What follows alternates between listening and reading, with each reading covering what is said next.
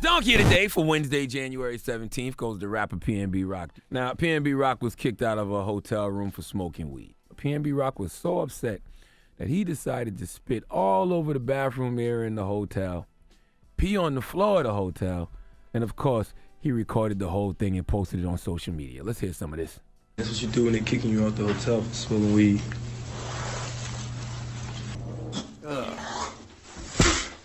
I don't understand people who create their own storms and then get upset when it rains. And I can't stand rappers who pee on my head and tell me it's raining. And that's exactly what PnB Rock is doing by acting like it's the hotel's fault that he got kicked out. Look, kids, listen to me, man. Everything happens for a reason.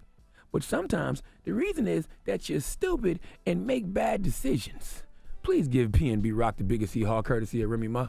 Hee-haw, hee-haw, you stupid motherfucker, are you dumb?